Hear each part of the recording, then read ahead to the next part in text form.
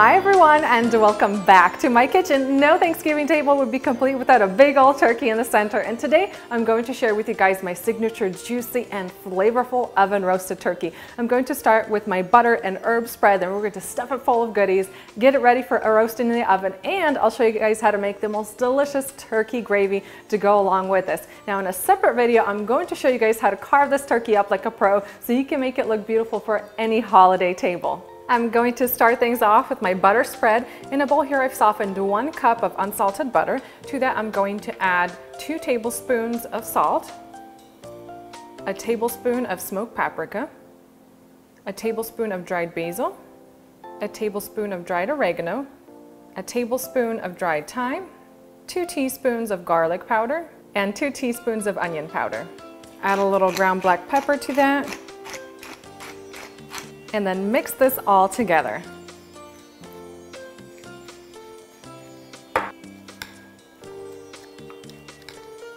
And now for the star ingredient, our turkey. Today I'm using a 9-pound turkey, which is a fairly small one. So if you're making a turkey like say 15 or 20 pounds, you can adjust the amount of ingredients, especially for that butter spread, to accommodate a larger turkey. Now I like to place it onto a baking sheet and onto a wire rack. I'll just collect all that moisture that's going to drip off the turkey, and I'm using a paper towel just to absorb any of that extra moisture.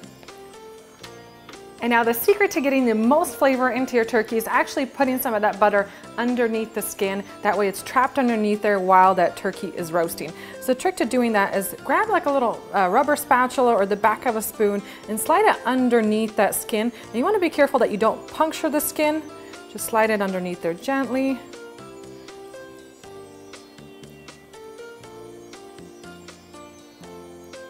And now that we have our turkey prepped, we could start adding some of that seasoned butter on the inside.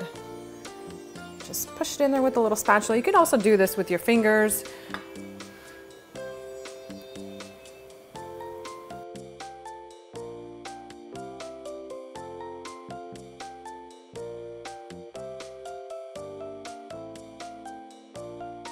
And then use your hands to kind of spread that butter underneath the skin. And once you have those turkey breasts seasoned underneath, it's time to spread that remaining butter all over the rest of the turkey. So just spread a generous amount over the drumsticks, over the wings, over the top, and this is just going to add so much incredible flavor, and it's going to give you one of the best turkeys you've ever had. And once the outside is all covered in that delicious butter, I'm also going to season the inside with some salt. Just throw in a couple teaspoons of sea salt on the inside. And today I'm going to stuff this with citrus, and this citrus is going to add so much incredible flavor to this recipe. I've just sliced up an orange and a lemon, and put some of those pieces in there, and I'm going to alternate with adding some shallots and garlic on the inside as well.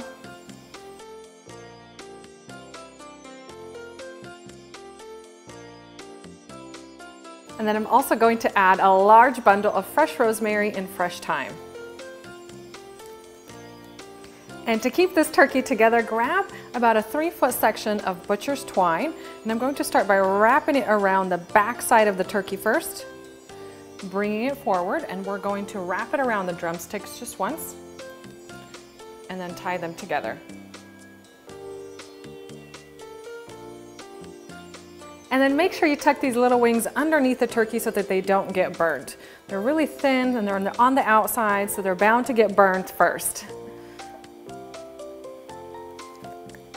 And this turkey is ready to go into the oven. I have mine preheated to 350 degrees Fahrenheit. The last thing I like to do is grab a little piece of foil and wrap it around the ends of the drumsticks. That way they don't get burnt in the oven. And this turkey is going to bake at 350 degrees Fahrenheit for 3 hours and 15 minutes. Now, the timing is all based on the size of your turkey. So I'm gonna leave a little handy chart on my blog. Just head down to my video description box below, follow that link over to my website, and get the right timing for the size of your turkey. At the 2-hour baking mark, I'm going to take my turkey out of the oven, and instead of basting it, I'm just going to brush it with even more butter over the top, which is going to just make this turkey so juicy. And I'm also going to add 1 cup of chicken broth into the roasting pan. This is going to add extra moisture into the oven. I just took my turkey out of the oven, and let me tell you guys, my house smells so incredible. Now, I recommend basting the turkey twice, half an hour before it's done, and then once you take it out, just grab your baster and suck up all those incredible juices from the bottom of the pan and give your turkey a couple pour overs.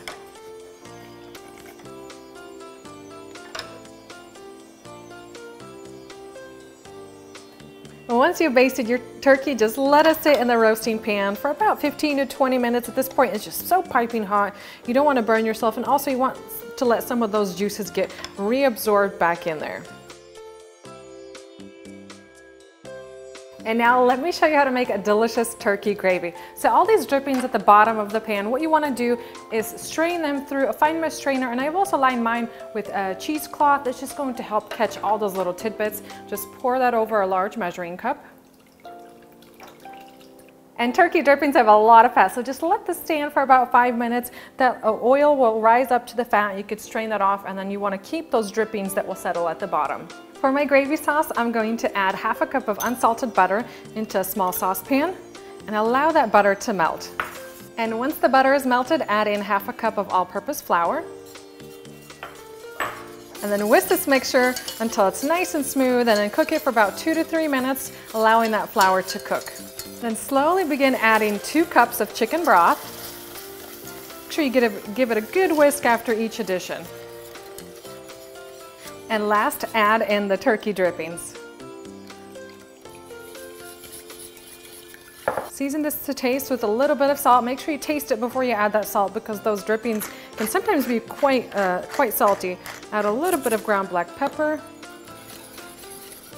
And let this mixture come up to a simmer. Now, if you want the gravy to be thicker, you can add less chicken broth. If you want it to be thinner, add more. And then pour that gravy into a beautiful gravy boat for serving.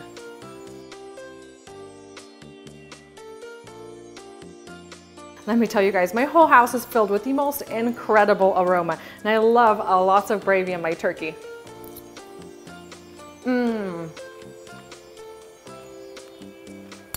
I can't wait to enjoy this turkey all season long. I make this for Thanksgiving, for Christmas, for any kind of special dinner get-together. It is the perfect turkey. It's so juicy and tender, and it's packed with so much incredible flavor. It's got garlic, and I love that smoked paprika. It gives a smoky flavor to the turkey, and then you have those citrusy flavors, and this turkey gravy really finishes it off. So if you're looking for a no-fail, delicious turkey recipe, just head down into my video description box. I've left a link there that'll take you over to my blog. You'll find the full recipe where you could print it off, save it for yourself, and of course share it with all your family and friends. Thank you guys for watching, and I'll see you next time.